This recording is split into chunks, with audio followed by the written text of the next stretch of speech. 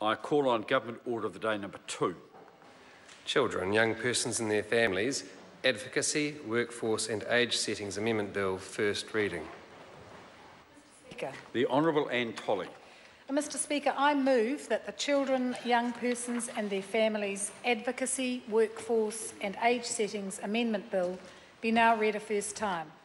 I nominate the Social Services Committee to consider the bill. At the appropriate time, I intend to move that the bill be reported to the House by the 17th of October 2016. Mr Speaker, this bill represents the first phase of major and far-reaching changes to the legislative framework for the care, protection and youth justice systems necessary to make positive changes to the lives of our most vulnerable children and young people. The bill includes a package of amendments to the Children, Young Persons and Their Family Act 1989, the CIF Act, as well as some consequential amendments to other legislation. Later in the year, I expect to introduce a further set of legislative changes to the House.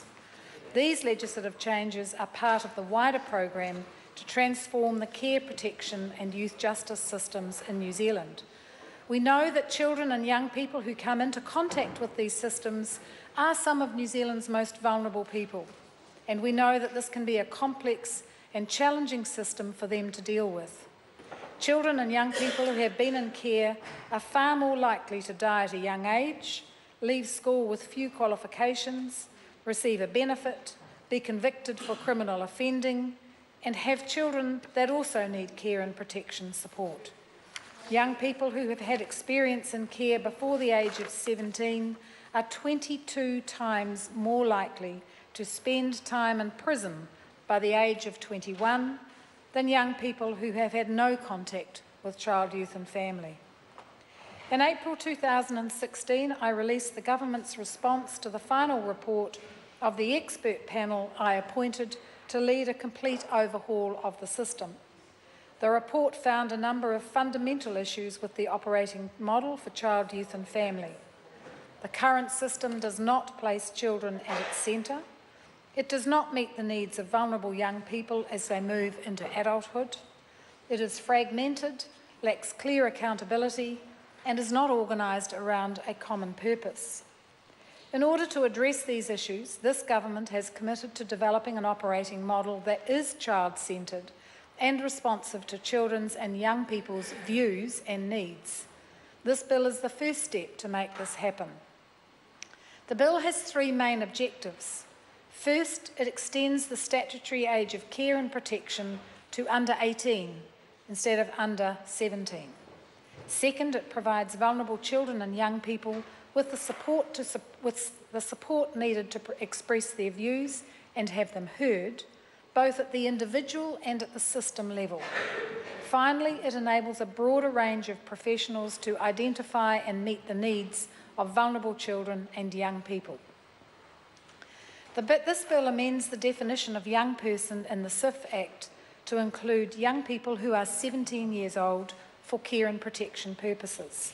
It also consequentially amends the Vulnerable Children's Act 2014, which refers to the definition given in the CIF Act. Including 17-year-olds within the scope of the youth justice system is being investigated. Leaving the care and protection system at the age of 17 can seriously impact a young person's life. Young people who have spent time in care have spoken of their pronounced sense of vulnerability as they moved into adulthood. For these young people, the transition out of care often comes too early, too abruptly, and with little in the way of a safety net. International evidence has shown that allowing young people to stay in care for longer has a range of benefits. A study in the United States found that an increased upper age for care and protection meant that young people who had been in care had better educational outcomes, had children later in life, and were less likely to become homeless. Young women who had been in care for longer were less likely to commit crime.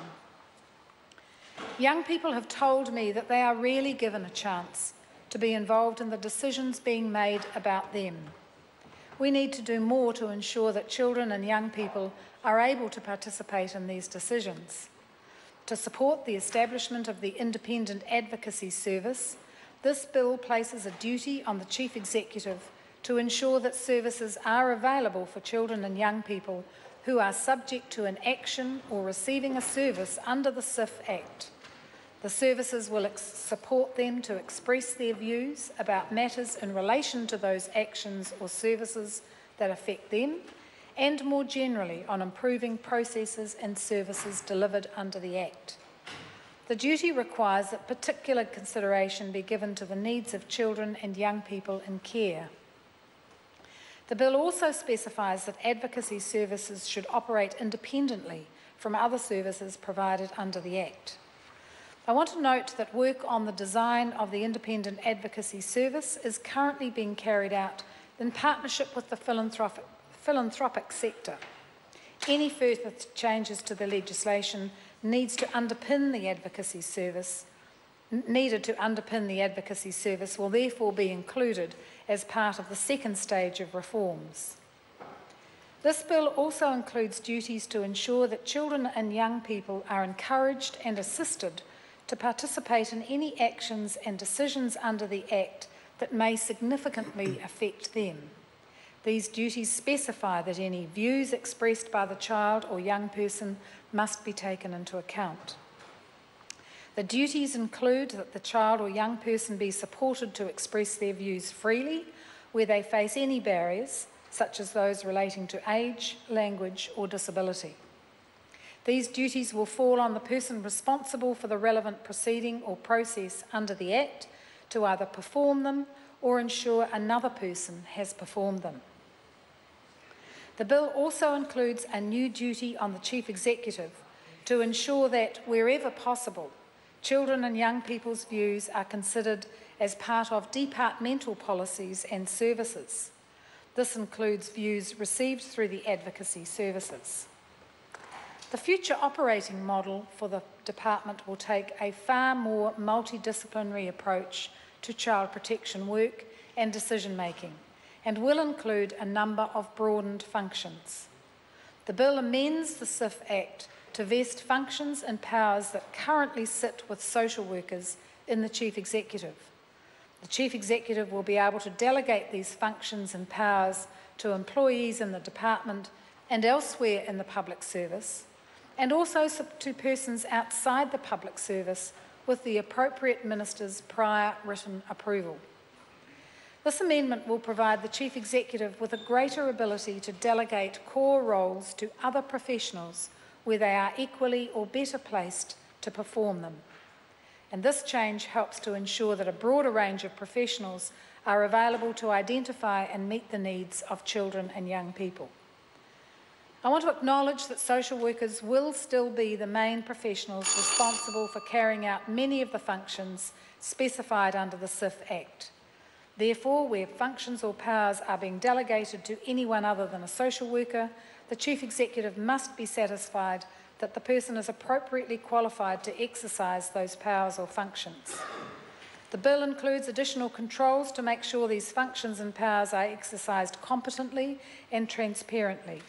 These will cover the delegation of any of the Chief Executive's existing powers under the Act.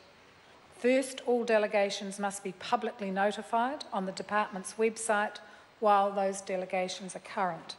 Second, if delegating outside the state services, the Chief Executive must be satisfied that appropriate contractual arrangements are in place. In summary, Mr. Speaker, this bill represents the first stage of a broad and far-reaching set of changes to how government works with our most vulnerable children and young people. These changes will help to ensure that our care, protection and youth justice systems are child-centred and responsive to children and young people's views and needs. These changes set a foundation for further legislative changes that I expect to introduce later this year. Mr. Speaker, I commend this bill to the House.